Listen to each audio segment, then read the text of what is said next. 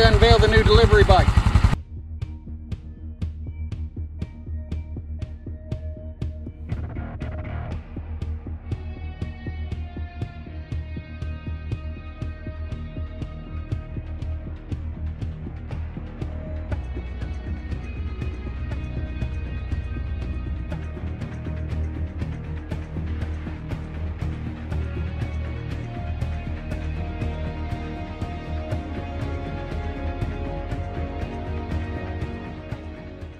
So what we have here is obviously a 2021 Honda Super Cub. I'm going to put a timestamp right here for the people who just want me to go straight to the bike and see what it's all about. Because I'm going to tell a little bit of the backstory for my subscribers who are following along. So this first segment will be for you guys. So I have recently quit my job at the factory and I now deliver food full-time.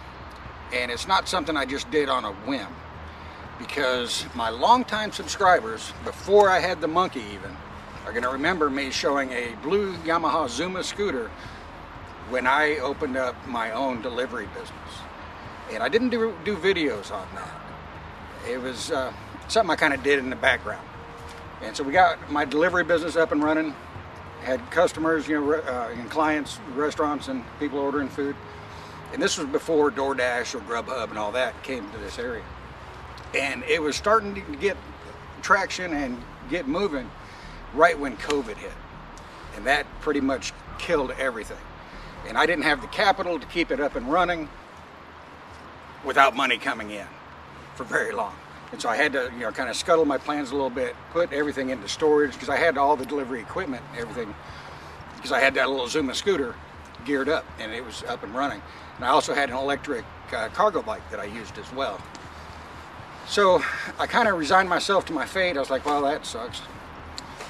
Can't make any money while this is going on. Everything's on lockdown at that time. And so I ended up selling the scooter, and I used that money to buy the Honda Monkey. And from then on, after I made my first monkey video, that kind of became what this channel was about. So here we are years later, and I want to get back into that business. And so this was a purely financial decision, because the monkey, while I love that bike, and it'll probably remain as one of the favorite bikes I've ever owned, it was essentially an expense. It was a toy, and what I needed was an asset, something that I could use to make money. So I did have to let the monkey go. Sorry. I'm sorry too, because I loved that little bike. And I picked up its slightly larger brother, the Honda Super Cub. So I looked at basically every bike out there that would be suitable for making deliveries, because kind of like I did with the Himalayan when I bought it, I just went through the gamut of everything that was available and just started crossing things off the list. And when it all was said and done, this is what remained. In fact, I passed up a Trail 125. I drove right past it. It was at the dealer. It was mine if I wanted it. And I went past it and bought this at another dealer, simply because I needed a little more speed out of it than what the Trail 125 would do. And I could upgrade the thing and do some work to it and make it faster, but why? This already does it. So I had no reason to buy that bike over this one. So the Honda Super Cub, I mean, it's the quintessential delivery bike. If you look around the world, people are carrying things on these bikes. Anything that can be picked up, they just stick it on there and drag it around. Whole families riding around on these bikes. In fact, this is the best-selling vehicle ever made. The only form of transportation that outsells it is the friggin' horse. That's it, and it's got a several thousand-year head start on it. I'm very familiar with the engine, having owned the monkey and rebuilding that thing a few times. I'm pretty familiar with the engine, so that's a big plus that I've got going for me. And I've already got spare parts in the shed, because I've been stocking up on them with the monkey. Oil changes are really simple. The speed is good. I can run over 60 miles an hour in the flat. Going uphill, yeah, I drop down to 40, 45, depending on how big the hill is. And we'll get more into that in a little bit. And just out of the box, it required the least amount of modifications to make it a delivery bike. I think the only thing that required less modifications was the Yamaha Zuma 125, but I didn't trust the engine. It just came down to that. It's a new liquid-cooled engine that's not proven. So that kind of set me off on that bike. I wanted to stay between 100 and 150 cc's just due to the fuel economy, and I know these get great gas mileage. With the Monkey, I was able to get over 140 without trying. So I'm quite sure this is going to be match that or be really, really close. So let's go ahead and get into the accessories and what I had to do to it to convert it into a delivery bike. So we'll just start at the front and work our way to the rear and go over everything I've done. I put this little headlight visor on it. Not a necessity, I just did that for looks. No big deal on that one. I just think it looks kind of classy. And that was one of the reasons why I chose the Super Cub. Because delivering food to people, I am interacting with the non-motorcycling general population. People that don't know about motorcycles, and some people are actually intimidated by people on motorcycles. So I made it a point not to get anything that made me look like I was showing up out of a Mad Max movie. There are motorcycles in my house.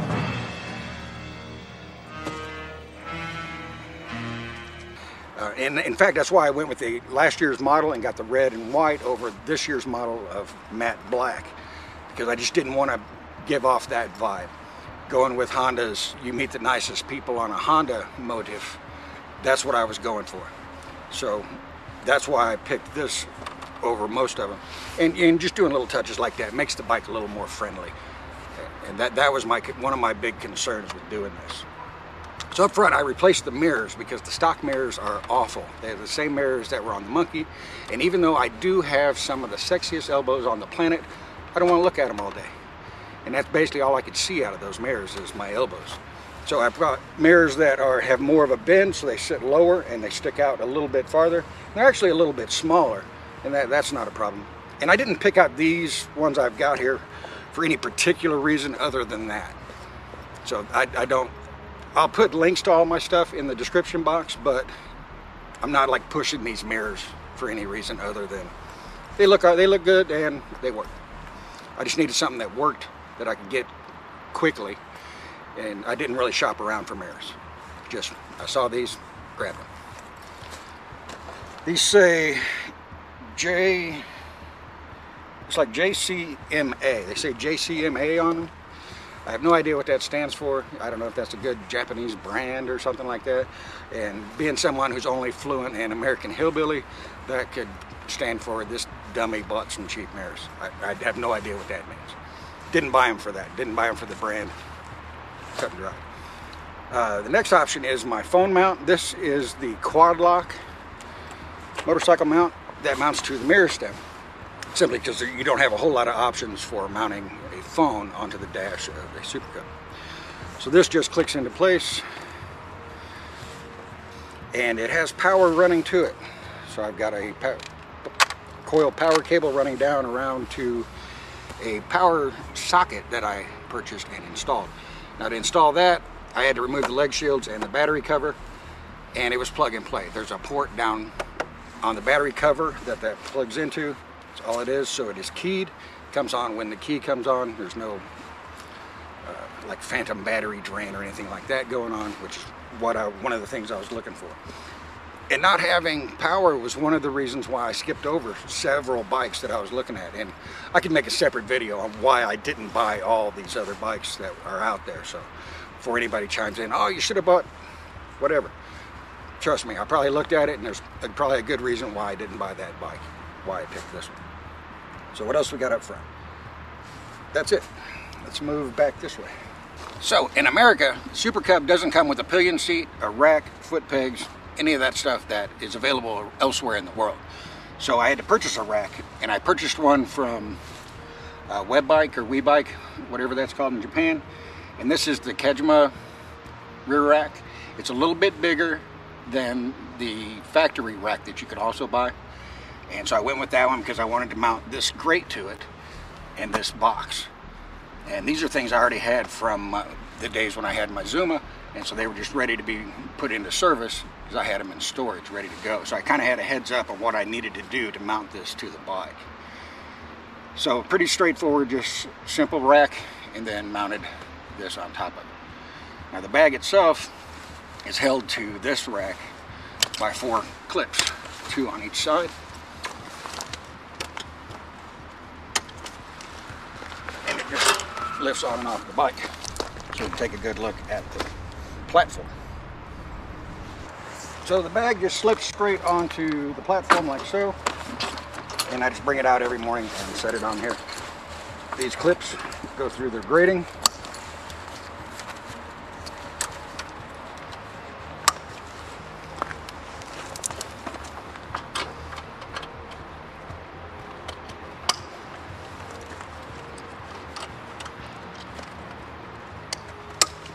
And it is ready to go.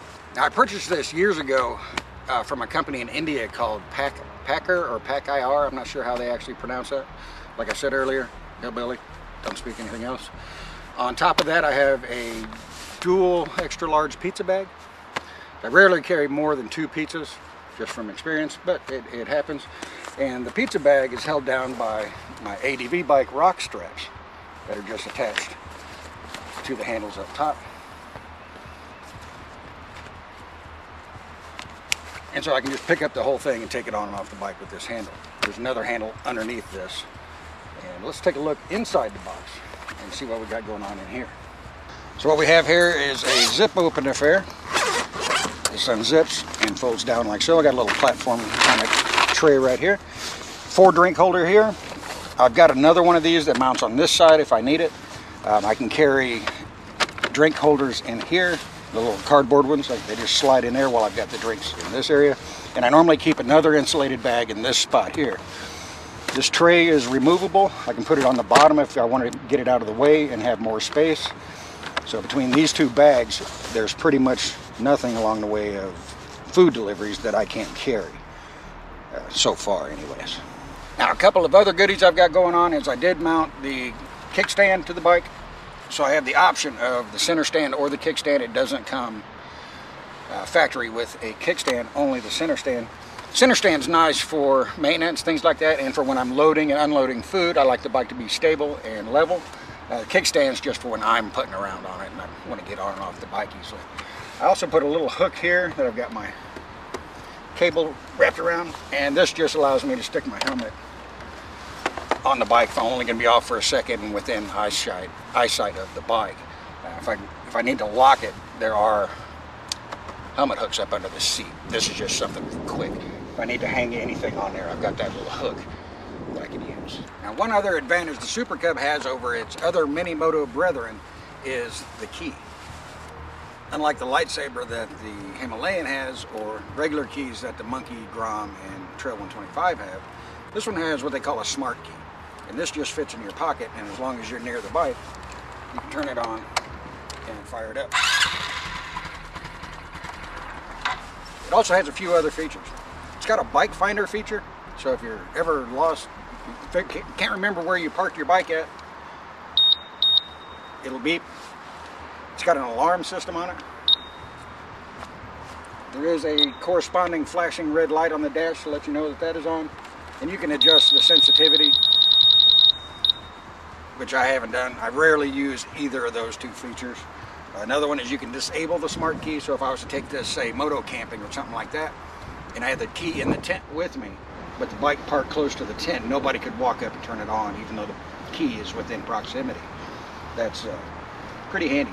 The most handy feature is just not having to put a key in the bike every time I get on and off. I just turn it off. Go deliver the food, come back, just turn it on and go, because the key is in my pocket the whole time, so I'm not fumbling with keys while I'm out delivering food.